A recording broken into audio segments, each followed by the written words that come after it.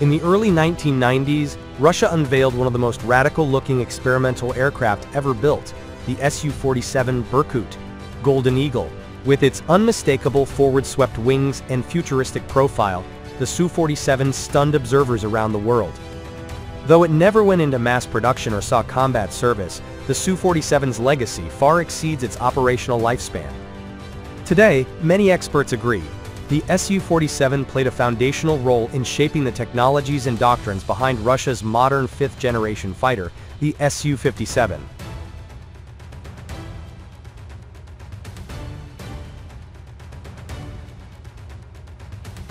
Developed by the Sukhoi Design Bureau, the Su-47 was first conceptualized during the final years of the Soviet Union under the designation S-37. Its purpose was to serve as a technology demonstrator for next-generation fighter concepts.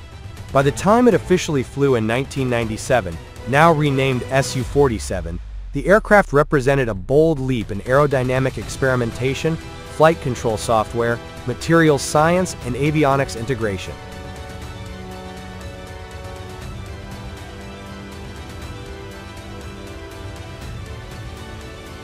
The most eye-catching feature of the Su-47 was undoubtedly its forward-swept wing, FSW configuration, a design where the wings angle forward rather than backward. This configuration promised exceptional maneuverability, especially at high angles of attack. It also offered improved lift-to-drag ratios and better handling at subsonic speeds.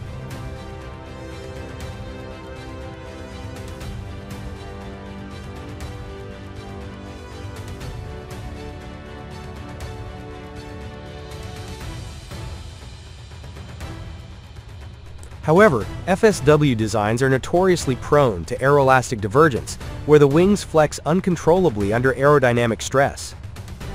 To counter this, Sukhoi used advanced composite materials, including carbon fiber reinforced polymers, to make the wings both strong and flexible. These technologies, cutting edge at the time, would later find their way into newer aircraft projects.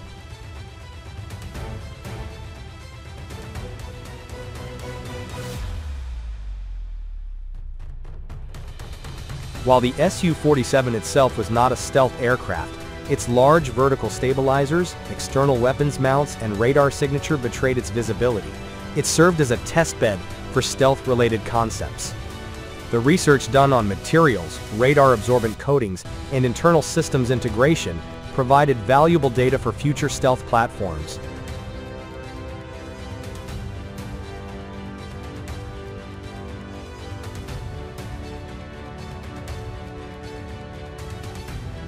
The aircraft also pioneered fly-by-wire (FBW) systems and advanced flight control algorithms tailored to handle the inherent instability of FSW configurations. These digital systems gave Russian engineers experience with software-dominated flight controls, a necessity for modern stealth jets, which are inherently unstable and require constant computerized corrections.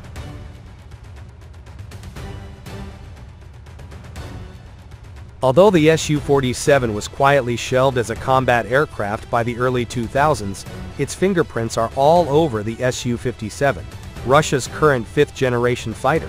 While the Su-57 returned to a more traditional backward-swept wing, the lessons learned from the Su-47's agility and control systems were directly transferred. Several technologies pioneered in the Su-47 were refined and incorporated, including composite airframe construction, used to reduce weight and enhance radar absorbency.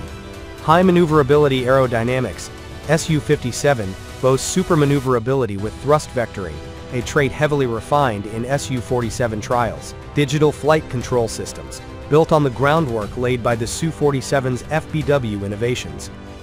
Internal weapon bays. Though the Su-47 tested external mounts, it informed the development of integrated stealth-compatible weapon storage.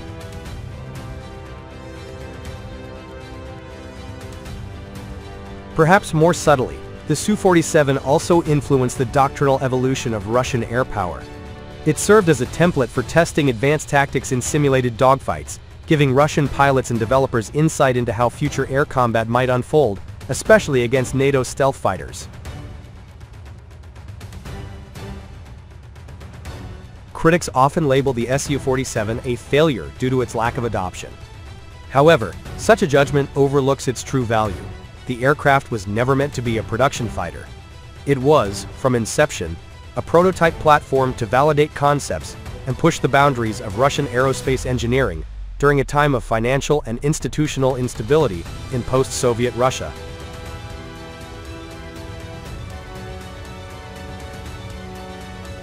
Despite its cancellation, the Su-47's contribution to aerospace innovation is immense.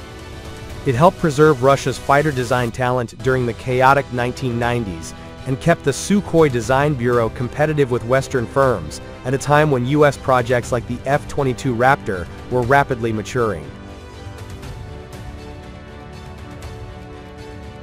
Moreover, the aircraft sparked global interest in FSW concepts, briefly rekindling Western research into unconventional wing geometries, even though none reached operational status.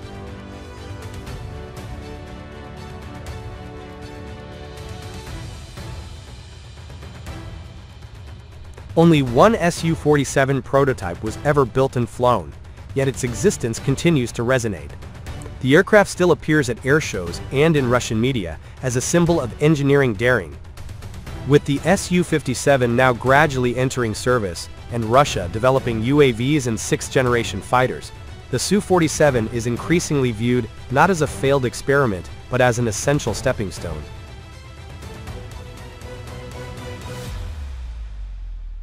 In the 2020s and beyond, Russia has continued to invest in concept demonstrators, such as the S-70 Okhotnik V stealth drone, and proposals for 6th-gen fighters, featuring optional manned control, laser weaponry, and AI-enhanced combat. All of these trace back, technically and culturally, to the Su-47, an aircraft that proved Russia could still innovate, even when resources were scarce and the future uncertain.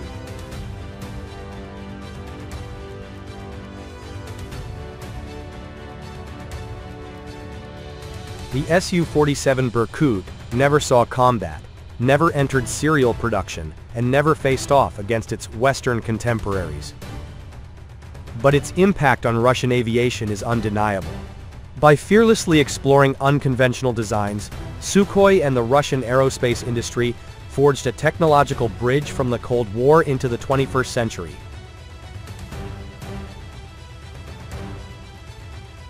The Su-47 is not a forgotten relic of the past. It is a reminder of what bold experimentation can achieve even in the most turbulent times, and how the seeds planted in the skies of the 1990s would bloom into the stealth fighters of today.